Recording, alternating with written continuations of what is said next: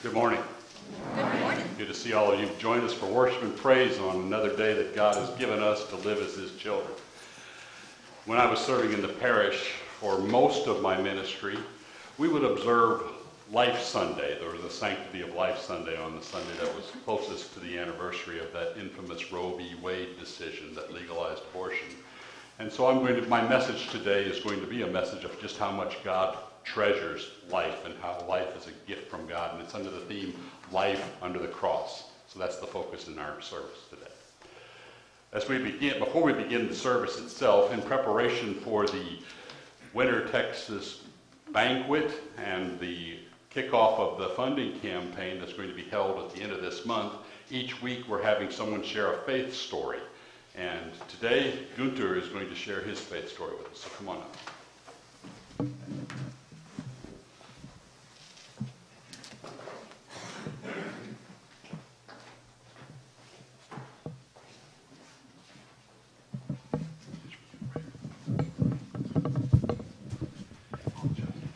Good morning.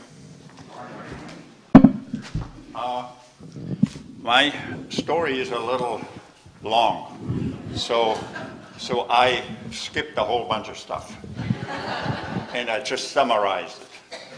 And all I can say, God is patient, and God is loving. Other than that, I don't think I would be standing in front of you. I was born in 1935 in Berlin, Germany. For the first 5 years, my life was pretty normal. Then the war started, and from then on, it was upheaval after upheaval, and I moved around 8 times by the time I was 12, between Berlin, the Baltic Sea, France in various places, and in Germany, in the Alps and stuff like that. And so I had a very illustrious upbringing, but I was a kid. Everybody else was in the same boat, and you just went with whatever happened. And my parents fortunately moved ahead of any destruction, which was, we had a lot of bombings, and I mean, one time I really feared for my life because of it. But in short, these were the experience of a young kid. Not just me, but a whole bunch of people, or young people, and therefore my schooling was interrupted. I was in 8 different schools in 8 years, all over, in different places, France, Germany, and so on. And that does not make for a stellar student, believe me, especially when you spend months not having school or you're in the bunkers while you have school. So this is my excuse. And my dad, so I basically had an 8th grade education, and that is stretching it, okay? Because I forced my dad to take me out of school. I was in high school. I flunked the 1st grade, so I repeated it, and I succeeded. Then we moved again, and I was there, and I realized I was way over my head. Math was definitely a killer for me. Everything else was mediocre before, okay. But I didn't have a dad that understood that. He wanted me to be, of course, better than him, and that was definitely out of the question. So because of that, I decided I was not going to do anything in school anymore, and I wanted to get out, and I forced my dad, and the teacher finally called him and explained to him, okay, he has a mandatory time behind him. You can take him out and let him do what he wants to do. Okay, I went into horticulture because I had a neighbor girl that told me her uncle had 2 greenhouses, and one of them I spent about 2 weeks in the Easter time, and after that I decided not to do anything more in school until my dad would take me out, and that's what happened eventually. So, there is hope, however, and faith was not part of my life for the first 25 years. Keep in mind, this was the Hitler time. You did not, unless you lived somewhere in the Alps in a, ski resort, so that was different. They were usually Catholic people, and they were very loyal to go to church. I had basically no church for 25 years. I knew a little bit about it, and a few times I came home after I was an apprentice for 3 years. My dad started going to church. And I came home maybe every 5, 6 weeks, and we went to church, and after church he asked me to tell him what the pastor said. Okay, I was not interested in church anymore. So this is where I came from.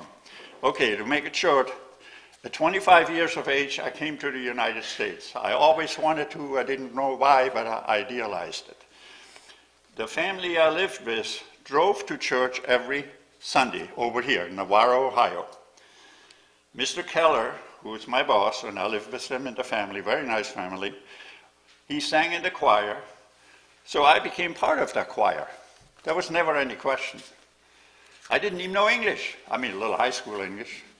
And I know I had a lot of trouble with the taram-tam-tam and the little drummer boy a half a year later.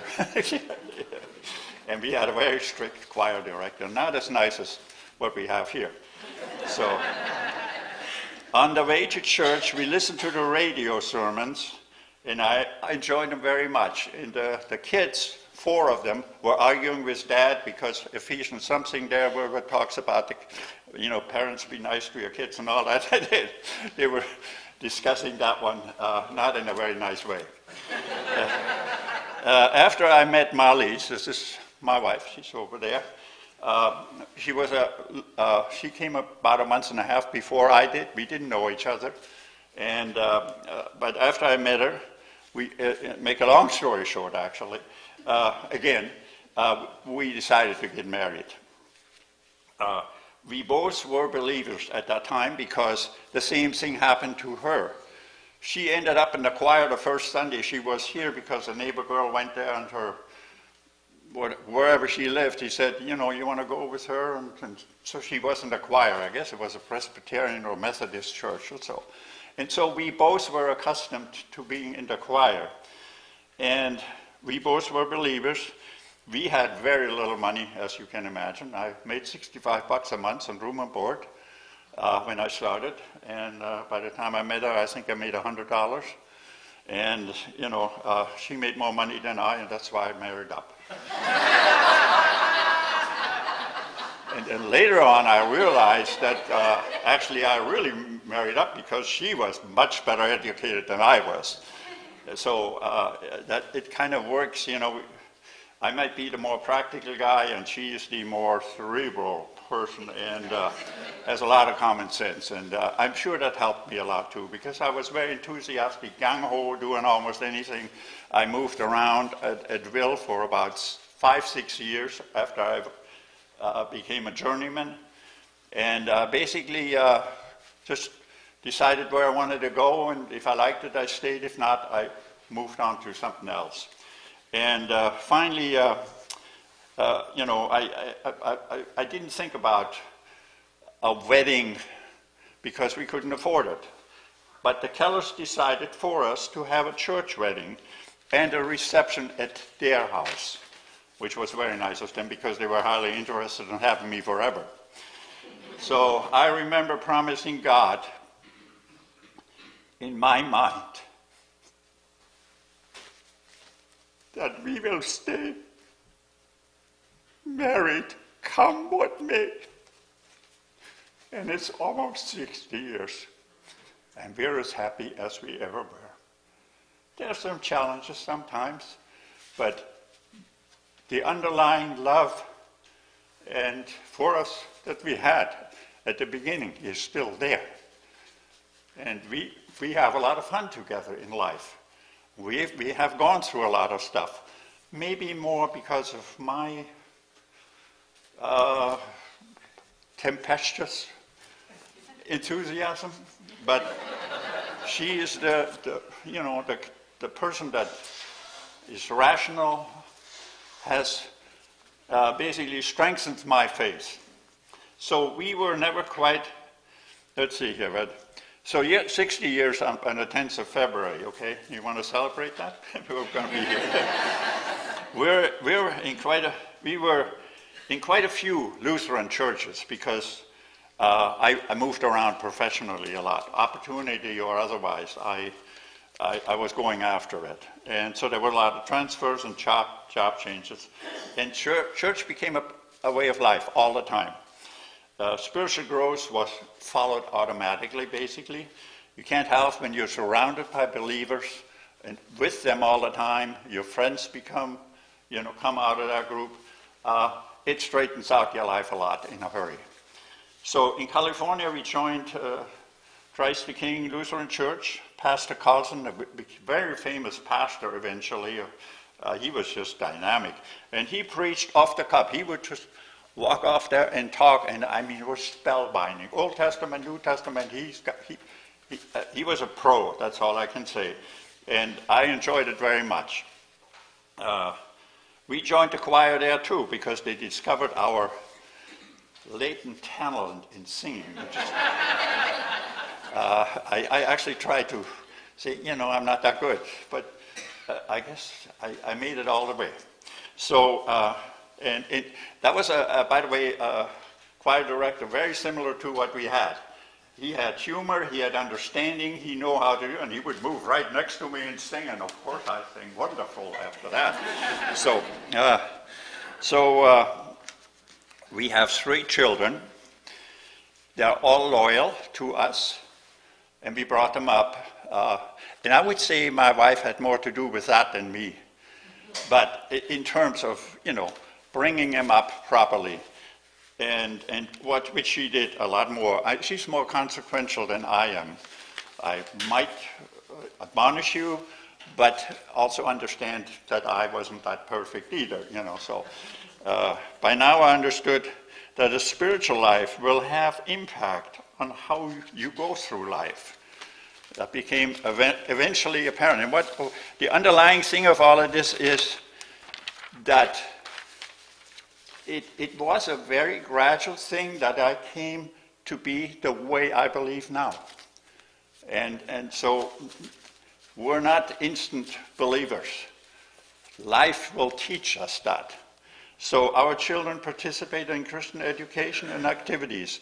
My thinking was that I was probably not able to give them a deeper understanding of faith other than the examples we set.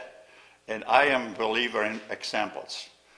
And example is personal as well as, when you do something, do it exemplary, do it above the board, don't just, get by. There came a time, or times, of stress, job frustrations, real estate delays, in short, very trying times. Believe me, I had them. And this is just a quick summation of that. We continued our church life and giving, even under the harshest circumstances that we encountered.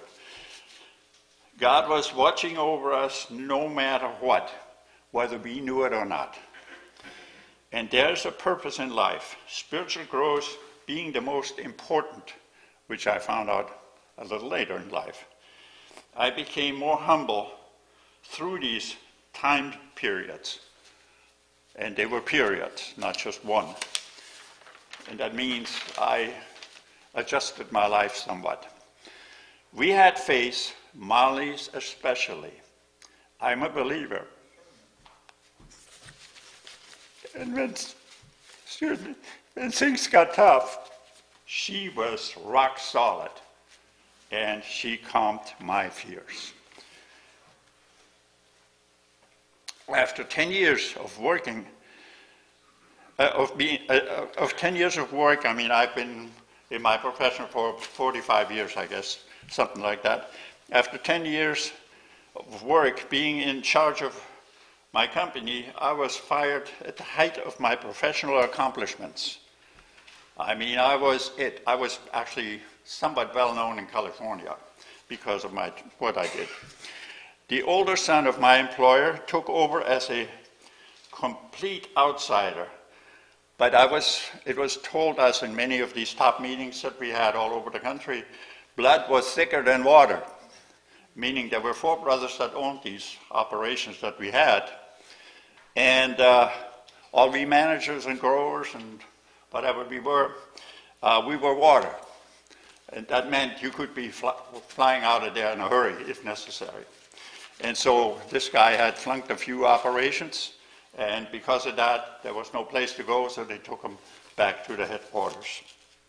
And that's why I got kicked out. I was supposedly not good, but I got a $6,000 bonus and produced more than ever on Valentine's Day. All of that didn't matter. So this experience was the toughest for me personally. And that's where my wife came in terms of encouraging, having faith, and building me up when I was desperate. I was not resentful, though, and asked God to forgive them.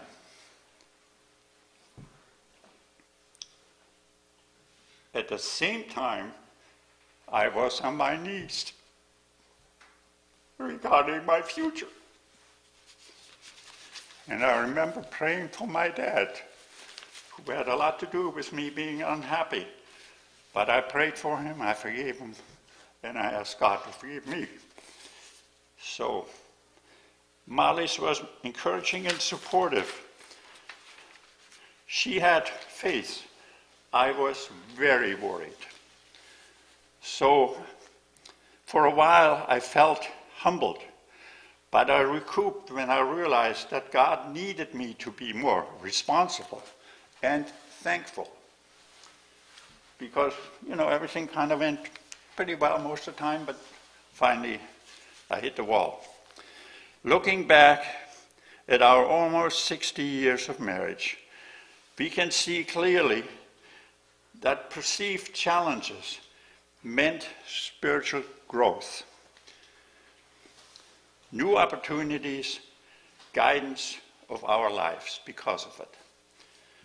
So cancer, we both had it, and we both went through it. I was prepared to meet my Maker almost joyfully when I was on the operating table. And I felt sorry for all those that were part of my life.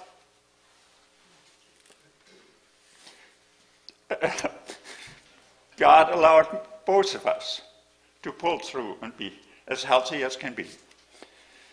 I always wanted to be there for our grandson, Jason, 6'4". He has autism, and he needs all the help he can get. He's a wonderful young man, and he is a lot at our house. And I had dedicated my life to be part of his life as much as I can be, to help him and also our daughter.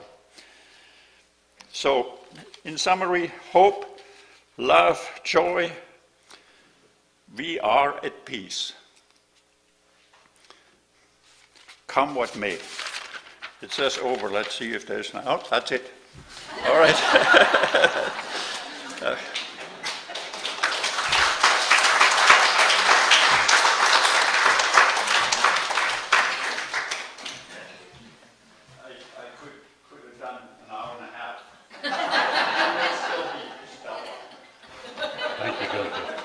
Let's begin with our first hymn.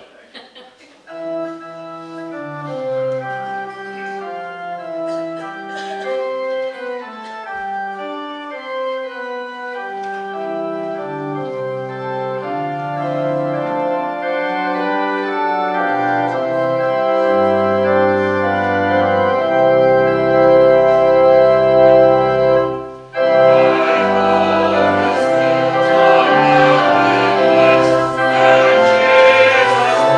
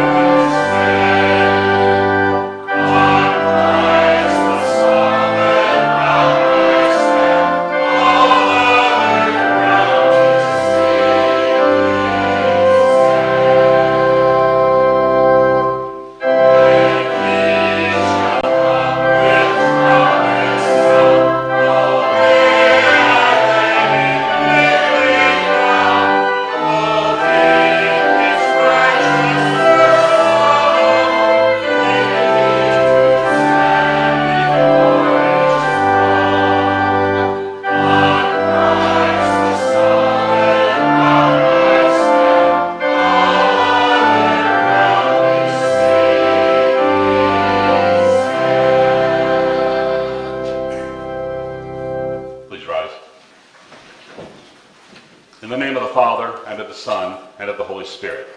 Amen.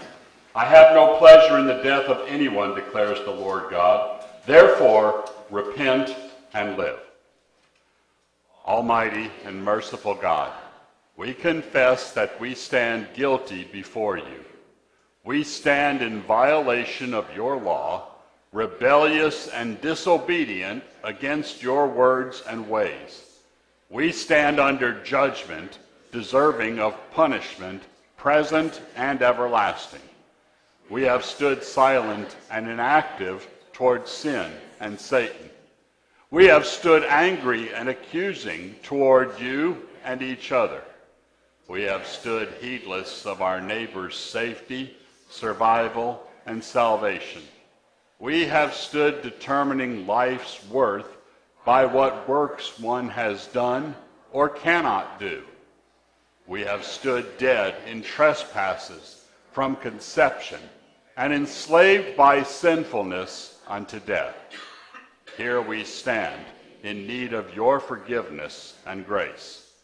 God, help us repent and believe and live by your Son's incarnation, sacrifice, and arising as our Savior. Amen. Jesus Christ, the Son of God, has come and intercedes that you may have life. His eternal servanthood announces and defends the preciousness of every human being. He has suffered as your substitute, shed his blood for all, risen from the dead, and sent his Spirit to enact and extend the many blessings of abundant and everlasting life. Because of his passion, by his presence, ordained and authorized with his power, I forgive you all your sins in the name of the Father, and of the Son, and of the Holy Spirit. Amen. We read responsibly a portion of Psalm 103. The Lord works righteousness and justice for all who are oppressed. He made known his ways to Moses, his acts to the people of Israel.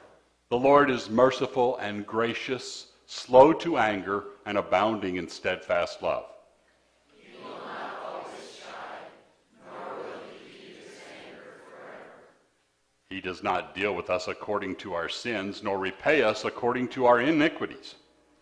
For as high as the heavens are above the earth, so great is his steadfast love toward those who fear him.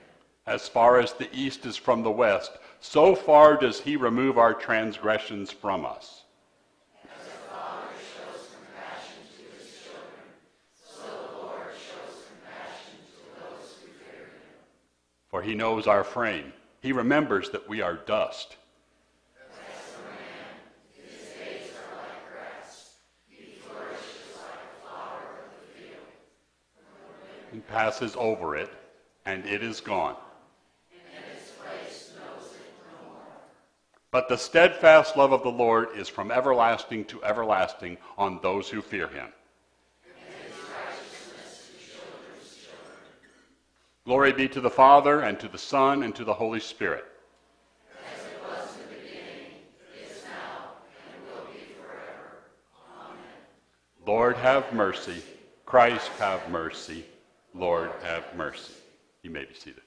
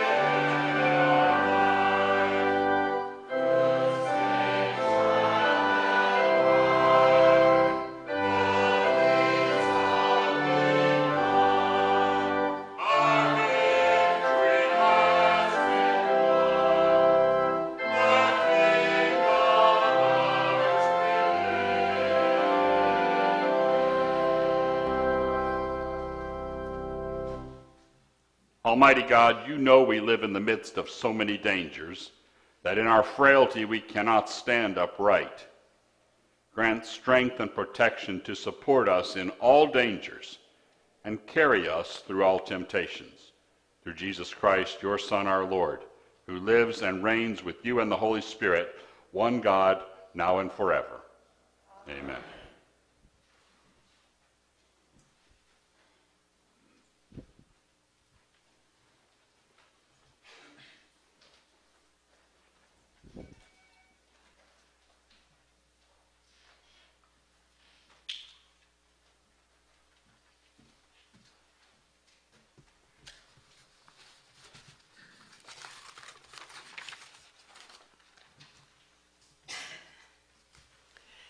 Our Old Testament reading this morning is from Nehemiah chapter 8. All the people gathered as one man into the square before the water gate, and they told Ezra the scribe to bring the book of the law of Moses that the Lord had commanded Israel. So Ezra the priest brought the law before the assembly, both men and women, and all who could understand what they heard, on the first day of the 7th month. And he read from it facing the square before the water gate from early morning until midday, in the presence of the men and the women and those who could understand. And the ears of all the people were attentive to the books of the law. And Ezra opened the book in the sight of all the people, for he was above all the people. And as he opened it, all the people stood. And Ezra blessed the Lord, the great God, and all the people answered, Amen, Amen, lifting up their hands. And they bowed their heads and worshiped the Lord with their faces to the ground. They read from the book, from the law of God, clearly, and they gave the sense so that the people understood the reading. And Nehemiah, who was the governor, and Ezra the priest and scribe, and the Levites who taught the people, said to all the people, This day is holy to the Lord your God. Do not mourn or weep. For all the people wept as they heard the word of the law. Then he said to them, Go your way. Eat the fat and drink sweet wine, and send portions to anyone who has nothing ready. For this day is holy to our Lord. And do not be grieved, for the joy of the Lord is your strength. This is the word of the Lord. Thanks be to God. Our New Testament reading comes from 1 Corinthians chapter 12. For just as the body is one and has many members, and all the members of the body, though many, are one body, so it is with Christ. For in one Spirit we were all baptized into one body, Jews or Greeks, slaves or free, and all were made to drink of one Spirit. But the body does not consist of one member, but of many. If the foot should say, Because I'm not a hand, I do not belong to the body, that would not make it any less a part of the body. And if the ear should say, Because I'm not an eye, I do not belong to the body, that would not make it any less a part of the body. If the whole body were an eye, where would be the sense of hearing? If the whole body were an ear, where would be the sense of smell?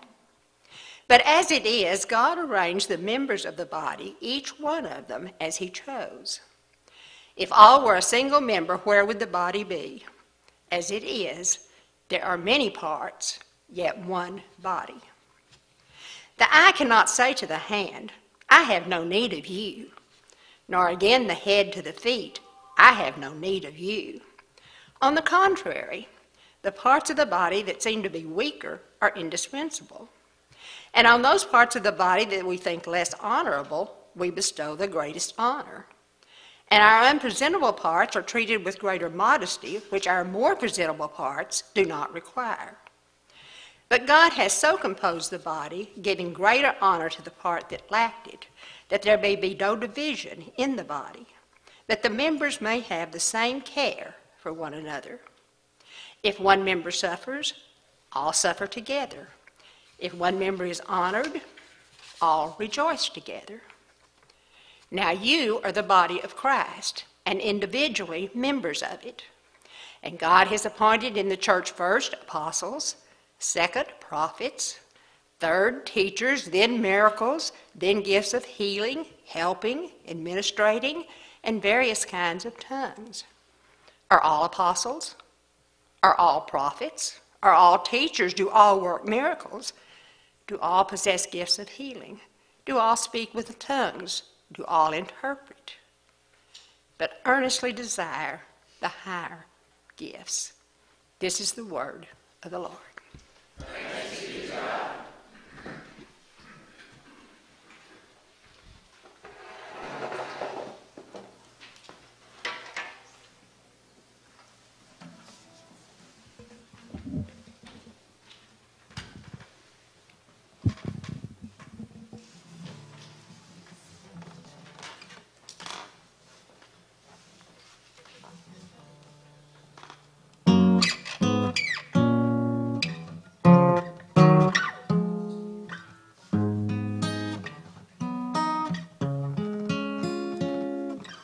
Weak and wounded sinner, lost and left to die. Oh, raise your head, for love is passing by. Come to Jesus, come to Jesus, come to Jesus and live. Now your burden's lifted and carried far away, and precious blood has washed away the stain. Sing to Jesus, sing to Jesus, sing to Jesus and live. And like a newborn baby, don't be afraid to crawl. And remember, when you walk, sometimes we fall. So fall on Jesus, fall on Jesus, fall on Jesus and live. Sometimes the way is lonely and steep and filled with pain. So if your sky is dark and pours the rain, cry to Jesus, cry to Jesus, cry to Jesus and live. Oh, and when the love spills over and music fills the night, and when you can't contain your joy inside, dance for Jesus, dance for Jesus, dance for Jesus and live. And with your final heartbeat, kiss this world goodbye. Then go in peace and laugh on glory's side. Fly to Jesus, fly to Jesus, fly to Jesus and live. Fly to Jesus, fly to Jesus, fly to Jesus and live.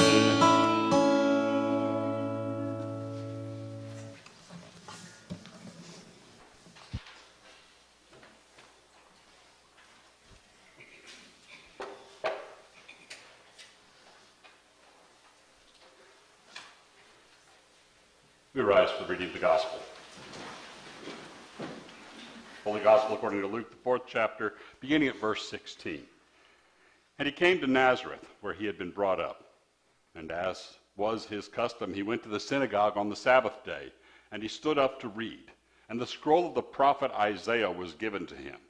He unrolled the scroll and found the place where it was written, "The Spirit of the Lord is upon me, because he has anointed me to proclaim good news to the poor. He has sent me to proclaim liberty to the captives and recovering of sight to the blind, to set at liberty those who are oppressed, to proclaim the year of the Lord's favor." And he rolled up the scroll and gave it back to the attendant and sat down. And the eyes of all in the synagogue were fixed on him. And he began to say to them, "Today this scripture has been fulfilled in your hearing." And all spoke well of him and marveled at the gracious words that were coming from his mouth. And they said, "Is not this Joseph's son?" And he said to them, "Doubtless you will quote to me this proverb, 'Physician, heal yourself.' What we have heard you did at Capernaum, do here in your hometown as well." And he said, "Truly I say to you, no prophet is acceptable in his hometown. But in truth I tell you, there were many widows in Israel in the days of Elijah, when the heavens were shut up for 3 years and 6 months, and a great famine came over all the land. And Elijah was sent to none of them, but only to Zarephath, in the land of Sidon, to a woman who was a widow. And there were many lepers in Israel at the time of the prophet Elisha, and none of them was cleansed, but only Naaman the Syrian." When they heard these things, all in the synagogue were filled with wrath, and they rose up and drove him out of the town and brought him to the brow of the hill on which their town was built, so that they could throw him down the cliff. But passing through their midst, he went away. This is the gospel of the Lord. Praise to you, O Christ. And we speak our faith together. I believe in God, the Father Almighty, maker of heaven and earth, and in Jesus Christ, his only Son, our Lord, who was conceived by the Holy Spirit, born of the Virgin Mary, suffered under Pontius Pilate, was crucified, died, and was buried. He descended into hell. The third day he rose again from the dead. He ascended into heaven and sits at the right hand of God, the Father Almighty. From thence he will come to judge the living and the dead. I believe in the Holy Spirit, the holy Christian church, communion of saints, the forgiveness of sins, the resurrection of the body, and the life everlasting. Amen. Please be seated. Christian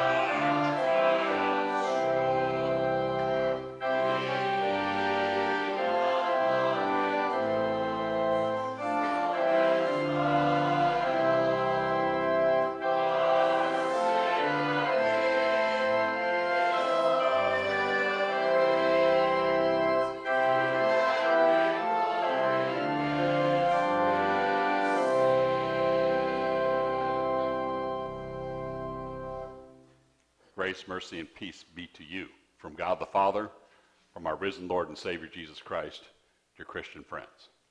The basis for this morning's message is Romans chapter 12, verse 12, which says, "Be joyful in hope, patient in affliction, faithful in prayer." A few weeks ago, I was visiting my wife's parents and saw that picture hanging over their kitchen table. Cheryl and her siblings gave that picture to her father a little over 20 years ago. It depicts Jesus as a small boy in the carpenter shop of his father, Joseph. You can see the tools and Joseph at work on the bench there. And Jesus is there in the center facing a window. The sun streaming through that window shines on Jesus in such a way that it casts a shadow. And if you look, you can see that that shadow is in the shape of a cross.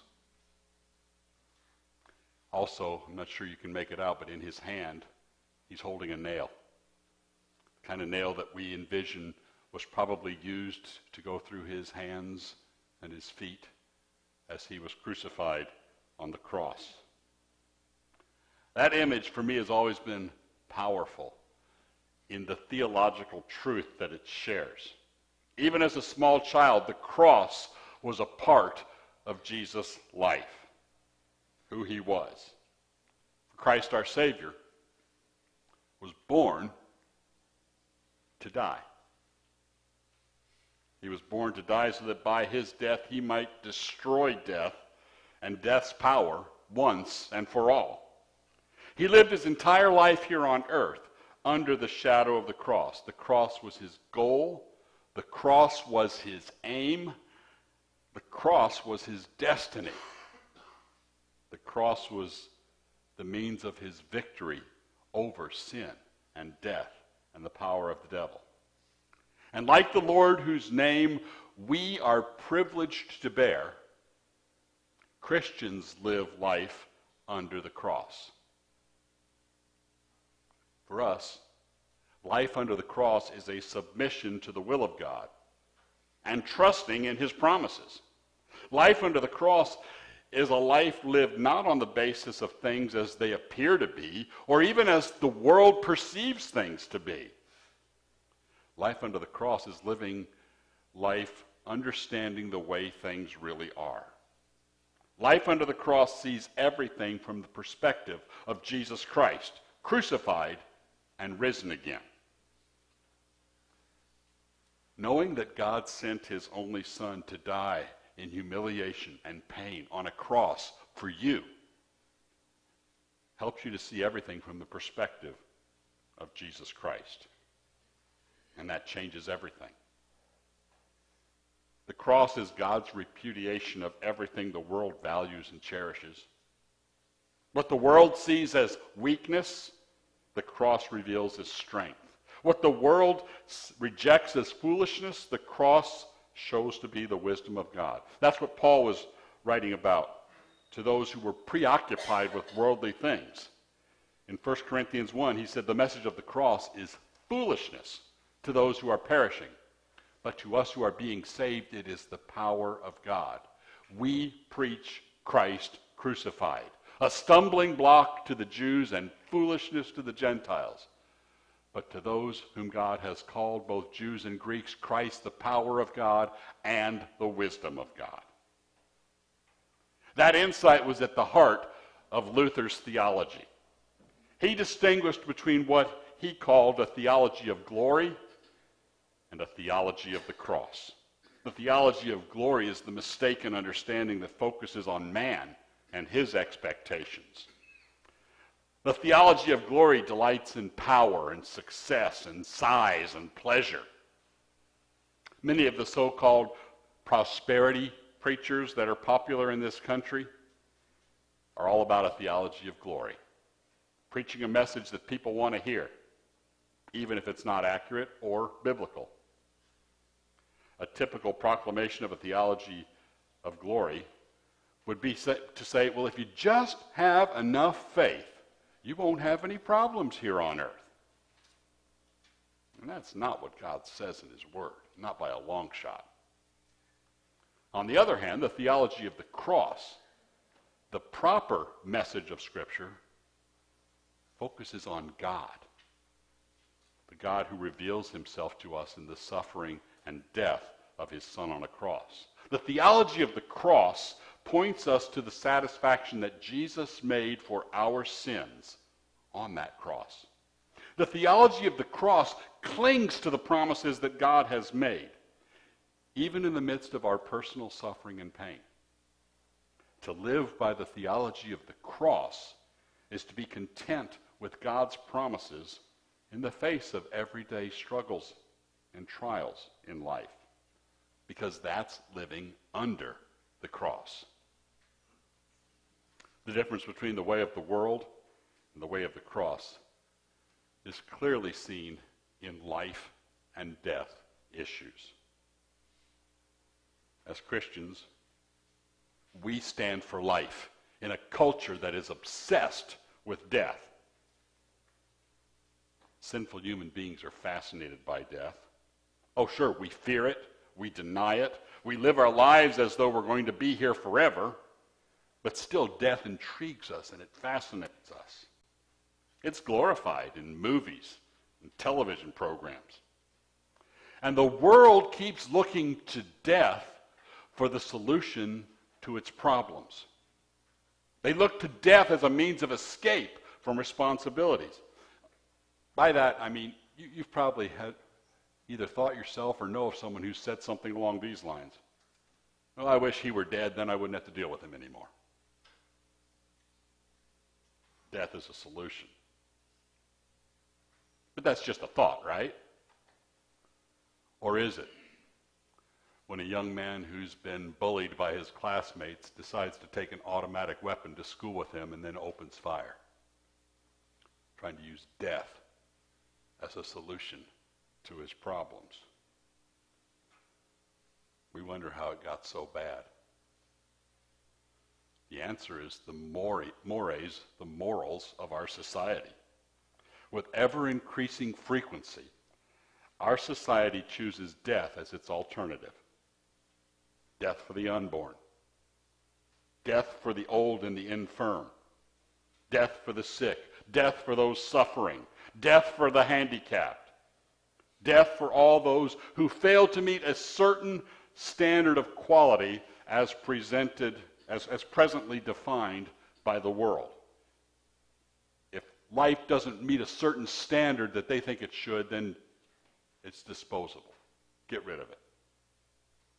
Well, sure, they make attempts to cloak all of this in some nicer terms that have been provided to them by the father of all lies, the devil.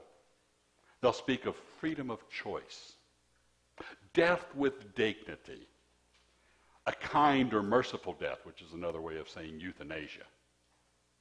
But behind all these sweet-sounding, gentle words lurks an ugly reality. It's still death. That's how it is for the fallen children of Adam and Eve. Sin brought death, which was not God's plan, not God's desire. I think our culture loves death so much because it's given up on life. It's given up on life because it has never known real life, true life, life under the cross. Abundant, overflowing, peaceful, everlasting life can only be experienced by those who have put their faith in Jesus Christ and know what he has done and what he promises. The Savior died on the cross and rose again in victory. Apart from Christ and his cross, life is nothing more than empty days filled with meaningless events moving endlessly toward its termination. Apart from Christ and his cross, life is lived just for yourself.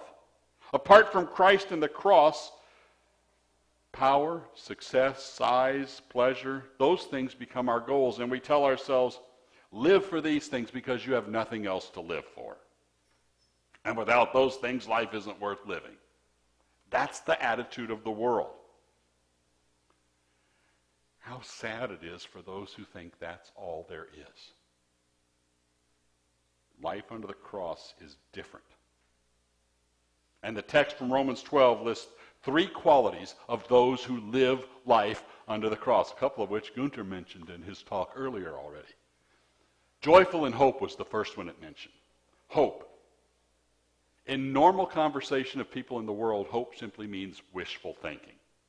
But that's not what the followers of Jesus mean when they say hope. You know, the world hopes for things because they're beyond their control. They'll say things like, well, I hope it doesn't rain again today. Or, I hope I win the lottery.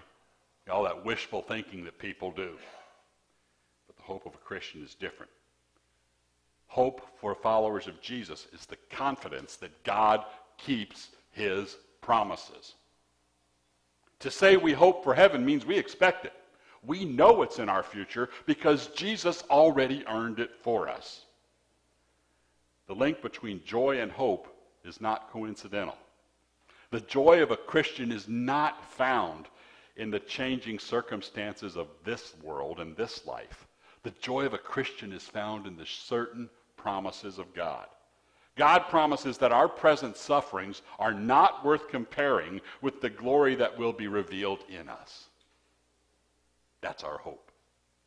Life under the cross knows that there is joy beyond sorrow, life beyond death. And that hope, that confidence, makes it possible for us to rejoice, even in the midst of overwhelming grief. For we Christians do not grieve like the rest of men who have no hope. We have hope. Unlike the world, our joy is not dependent upon happy circumstances in this life. The advocates of euthanasia, abortion, assisted suicide, they always want to talk about the quality of life.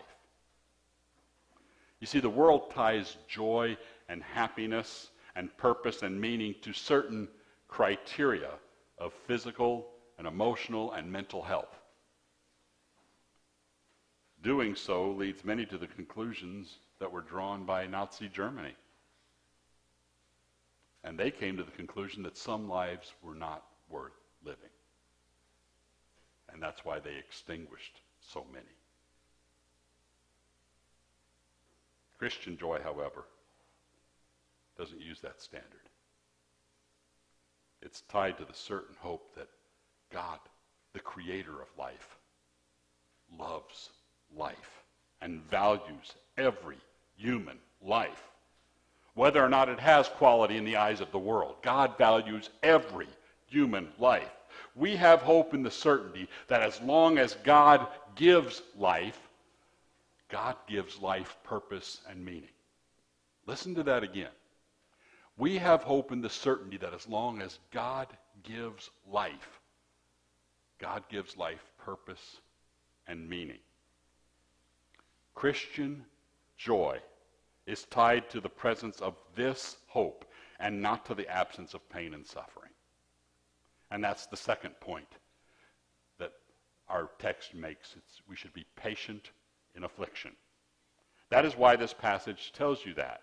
The Bible is a realistic book. It knows that your life will not be one of ease. In this world, you will have trouble. It won't be a life free from pain where you rest comfortably on a bed of roses. Instead, Christ, who suffered for us, warns that all of us who follow him must take up our cross and follow him and endure the sufferings of this life. The theology of the cross enables us to view our afflictions in a positive sense, as a means of strengthening our faith and reliance upon God.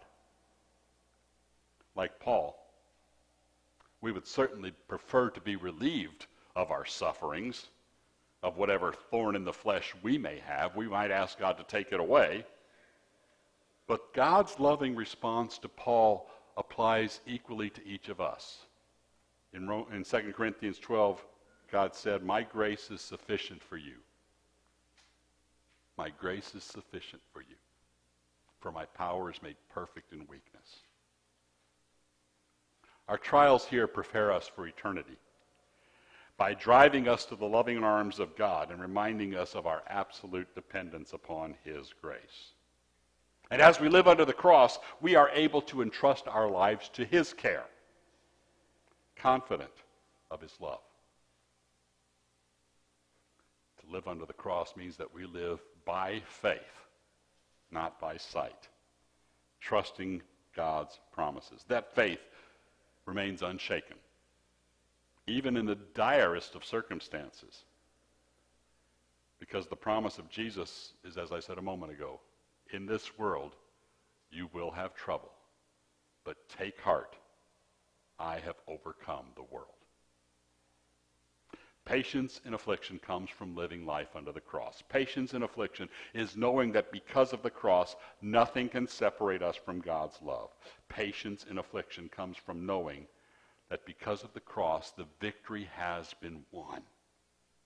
And our affliction is but light and momentary compared to the glory that awaits us. And finally, life under the cross helps us to think about being faithful in prayer. We need to talk to God. We can do that. We can make our requests known to him. We can be open with him about our frustrations. We can talk to him about our afflictions and our sufferings. We can go to him confident that he is listening. You know, David was one who always went to God with anything and everything on his heart, and much of that is recorded for us in the book of Psalms. How he would go to God, and he would get in God's face, and he'd say things like, "Why have you forsaken me?" We know that God understands such prayers, and he listens. Jesus prayed a prayer just like that on the cross, didn't he? We can be faithful in prayer under the cross because the cross assures us that God is merciful and listening. Prayer should be a constant reality of a life lived under the cross. Unfortunately, all too often we pray as a last resort when everything else has failed. But for the believer, living under the cross, prayer should be your starting point, how you begin each day. In prayer, you acknowledge your dependence upon God. Prayer is a trusting response to the promises that God has made to you, confident that he hears and answers. And when we pray, "Not my will, but thine be done," you're acknowledging God is in control. It's an act of submission. I think it's somewhat ironic that the cross, an instrument of execution and death, has become for the believers the symbol of life. With the cross, God demonstrates that he values human life. Every human life, because he sent Jesus to that cross to die for the sins of the world. Everyone. Human life was worth so much that God would give up that which was most precious to him, the life of his Son, for you and for me and for everyone. The cross contradicts every attempt to define the value of life in terms of size or health or age or quality or race. People in this world may scorn and reject as worthless the life of an old man or an old woman in a nursing home. People in the world will scorn and reject the value of the life of the unborn, the life of the terminally ill, the life of someone physically or mentally handicapped. But the cross demonstrates God's love for each and every one of those people. In fact, it is people like these in their weakness, in their vulnerability, and their pain, where we can most clearly see the nature of God's gracious love. Life under the cross is radically different from the life the world would have us live. It's a life of sacrifice. It's a life of putting the needs of others ahead of your own. It's a life of joyful hope, even in the midst of pain and suffering. It's a life of patient endurance in affliction, because you know God's love is at work even in your suffering. It's a life of faithful prayer, because we know we have a merciful and understanding God. Life under the cross, no matter what the circumstances, is a life worth living, a life God has given. Thanks be to God who gives us the victory through our Lord Jesus Christ. Amen. And may the peace of God that passes understanding keep your hearts and minds in the true faith through life everlasting. Amen. We rise for prayer.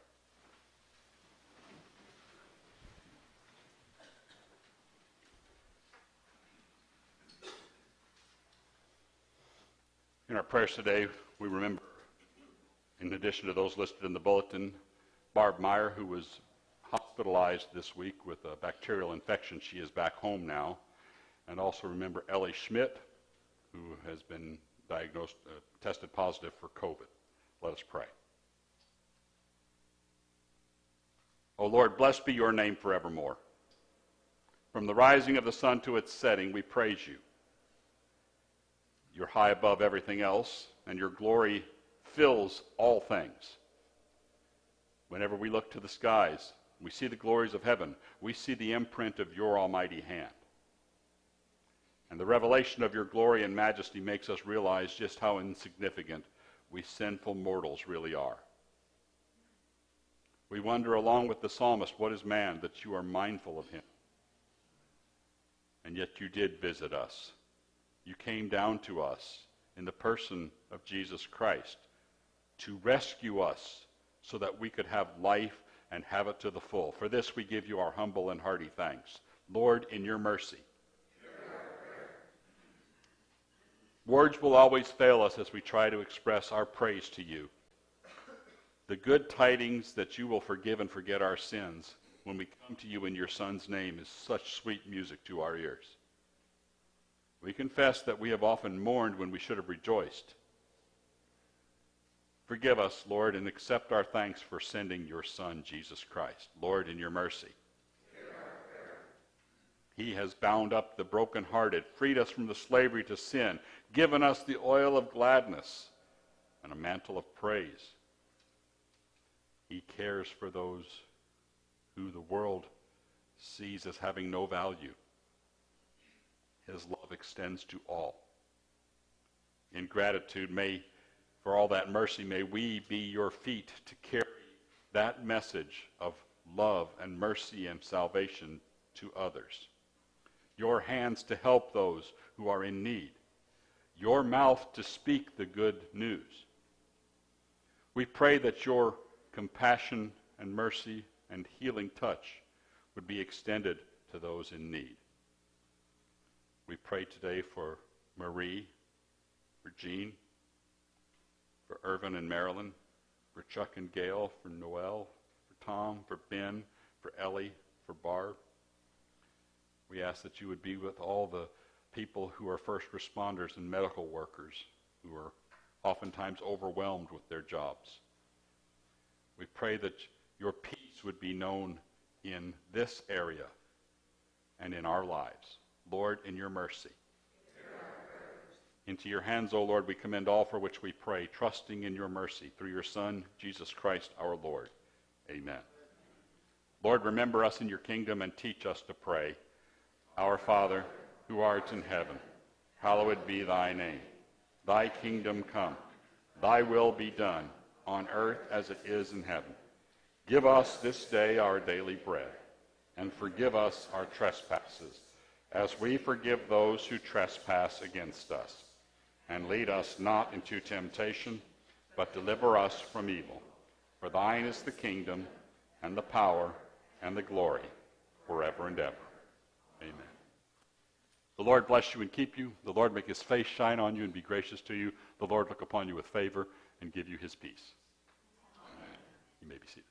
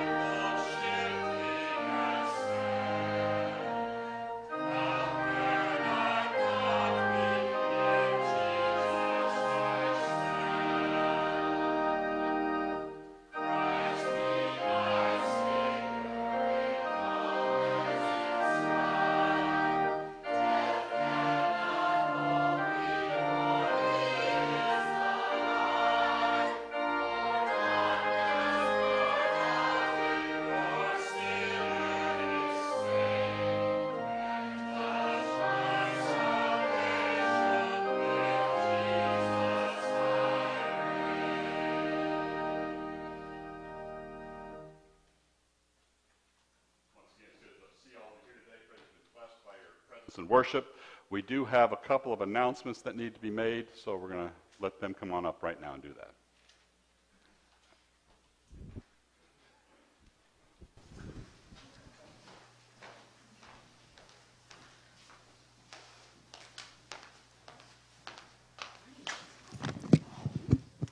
Good morning.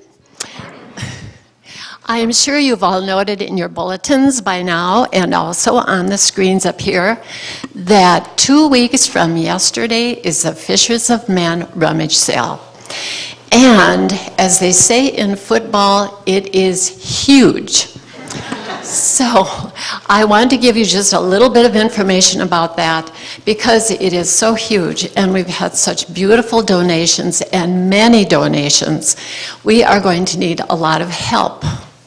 And so I'm asking those of you that feel that you'd be able to work the day of the sale to look at the door of the kitchen in the back, and there are some slots that need to be filled in of jobs that are available that day of the sale.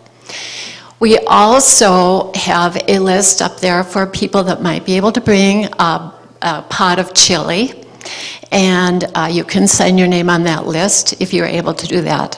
We are also going to have a bake sale. You do not have to sign up for the bake sale. If you're able to bake cookies or bars or pies or bread or whatever you'd like to, you can bring that the day before the sale, which would be February 4th. And we'd like it here on Friday because we are going to be marking and packaging. Then, during the week, starting on Monday, January 31st, through Friday, the day before the sale, we will be here at the church from 9:30 to 3.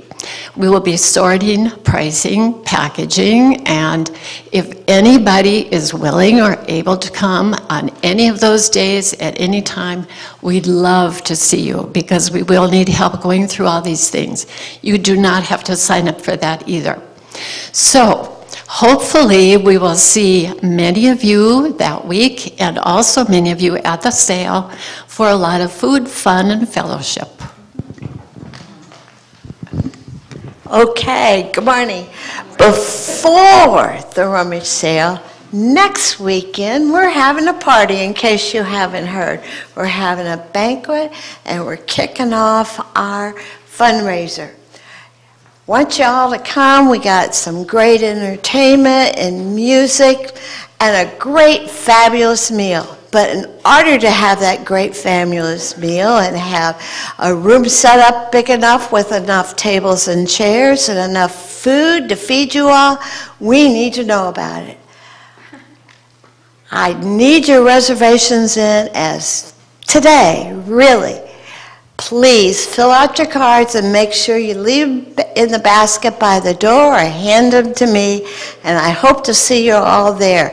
It's 5:30 is open the doors, and 6 o'clock we'll be starting the program. See you there.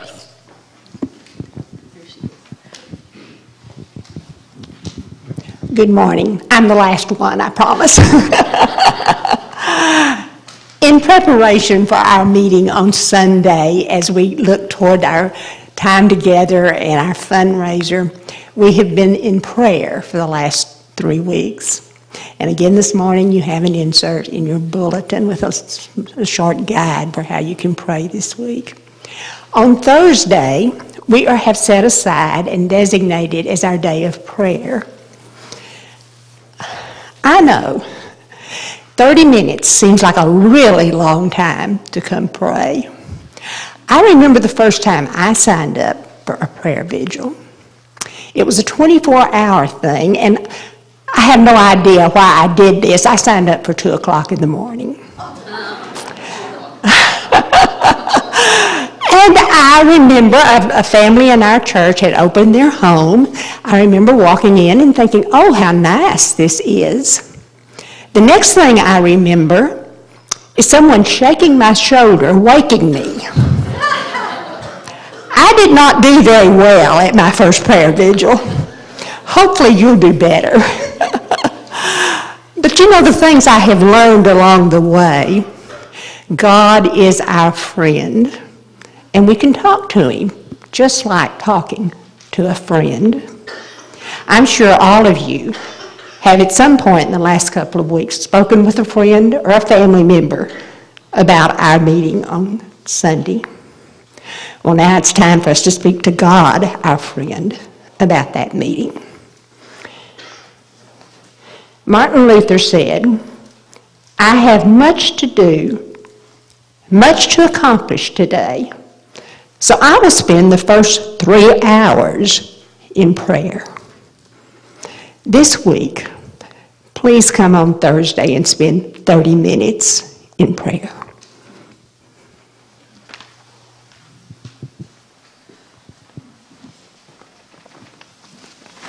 I think that's it, folks. Morning, sister. How are you? It's good to see you. Oh, thank you.